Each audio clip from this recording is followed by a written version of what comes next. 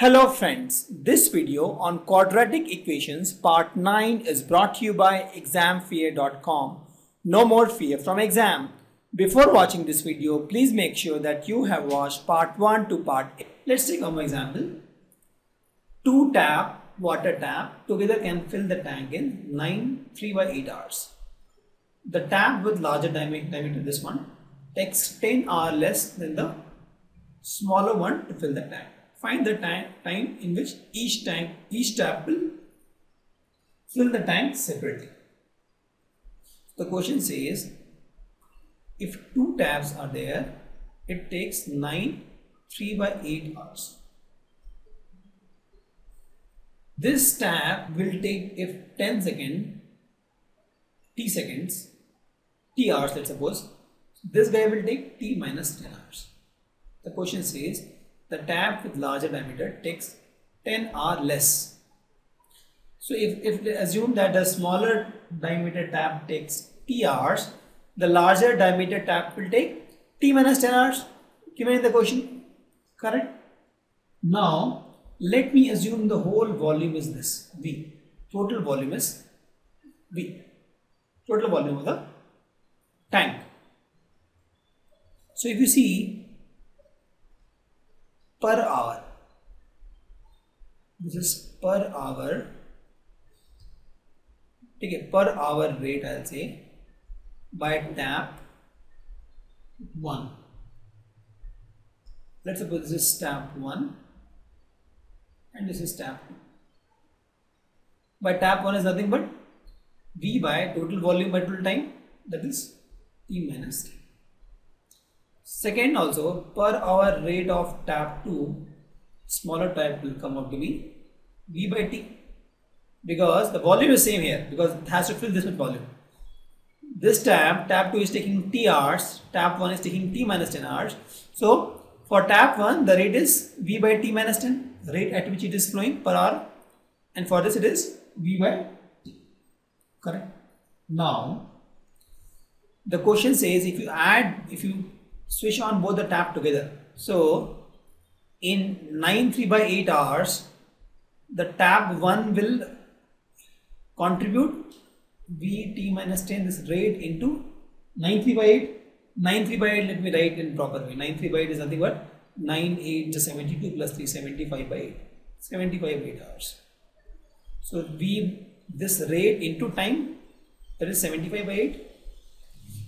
This is the total volume that is contributed by tap 1.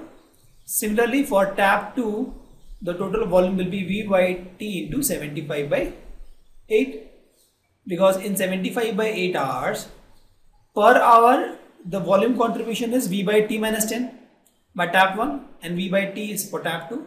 If you switch on both the tap, V by T minus 10 into 75 by 8 is the total volume in 75 by 8 hours, and V by T into 75 by 8 is the total volume in 75 by 8 hours, and both the taps are on together. The total volume is V, because both the taps together is adding this, right? And the total volume is V. This is what the question says. The question says the two tap 1 and tap 2, if switched on together, if you switched on tap 1 and tap 2 together, that means both are together, then it takes 75 by 8 hours to complete volume V. Correct? See, understand this part, is very tricky part. See, in such questions, the first thing we do is we try to find per hour rate of tap 1, tap 2. We found, let we assume that the total volume was V. We found per hour rate of tap 1 is V by T minus 10, and for tap 2 the per hour rate is V by T. Correct? Now since both the taps are on together, right? So in 75 by 8 hours the tap 1 will contribute V by T minus 10, that is the rate, into time, right? This is nothing but volume per unit time.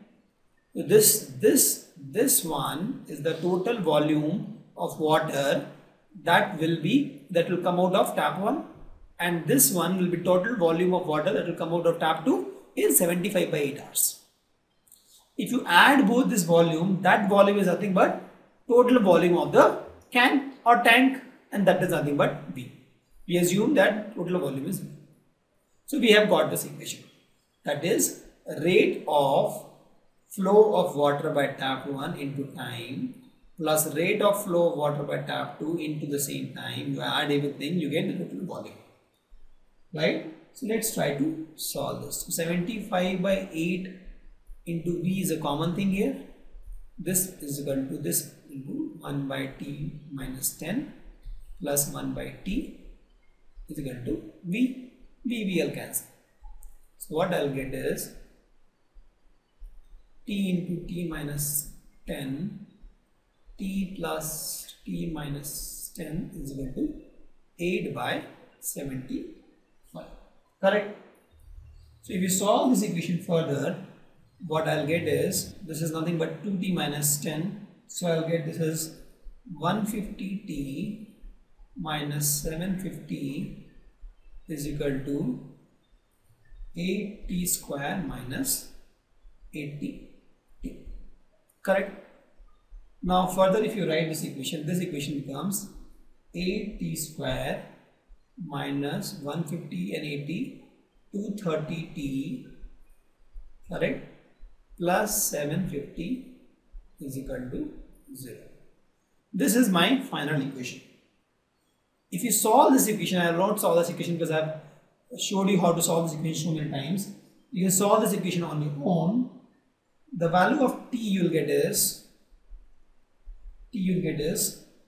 25 or 3.75. Two values you will get. Now here also there is a trick. The trick here is, if you see this part, this tab takes T minus 10 time, right? If T is 3.75, T minus 10 will be negative, that is minus 6.25. So minus time is not possible. So this will like no. Correct? If T is 3.75, T minus 10 will be negative. So we'll ignore this. So the only value of T is 25. So we can say that the first tank, this will take 25, first tap, and the second tap will take how much? T minus 25, that is 15, because this is the rate. This tap will take 25 and this tap will take 15 hours if they are asked to fill it separately. See, the main thing in this question is this equation. If you understand this equation, solving this question is very simple.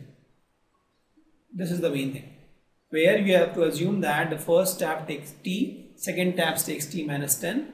You have to find the rate by each tap by assuming the volume to be V. The rate came out to be V by T minus 10 and V by T. And then we were told that both tap are on together. So both the volume contributed by this and this you have to add. The total volume is V, and we got the answer. Let's take one more example. The question says the sum of the area of the two square is 468 meters square. If the difference of their perimeter is 24 meter, find the area of two squares. So let's suppose there are two squares, and this is x1 and this is x2. Length, this is length. This is the length actually. Length of this is x1 and length of this is x2. Correct? Sum of areas of two squares. So area of first is nothing but x1 square, and the area of 2 is nothing but x2 square. It is saying sum of two squares area of this plus area of this is nothing but 468. That is given. First equation. The second equation is the difference of their perimeter. The perimeter of this is nothing but 4x1 and this is nothing but 4x2. Correct? So the difference in the perimeter, that is 4x1 minus 4x2 is equal to 24. Correct? Or 4 I will take common, I will take here only 4 I will take common, x1 minus x2 is equal to 24. I will divide this 4 here, this becomes 6. So I will get x1 is equal to 6 plus x2. Correct? This is my equation number 2. I will put this value in this equation, first equation. I will put this in this equation. Why? I want to find equation only in one variable.